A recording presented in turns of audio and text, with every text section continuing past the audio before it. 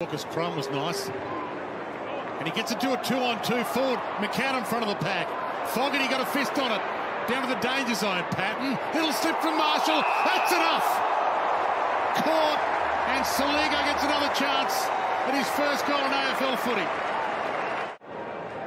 Well, they were screaming his name when he got that hole in the ball decision. They'll be screaming his name if he kicks his first. Soligo, not a dirty word at the Adelaide Oval. That was a ripper.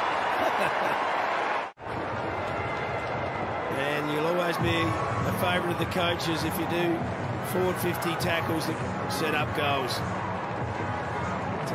As I said earlier on, that's an area of the game Adelaide haven't been good at for a few years.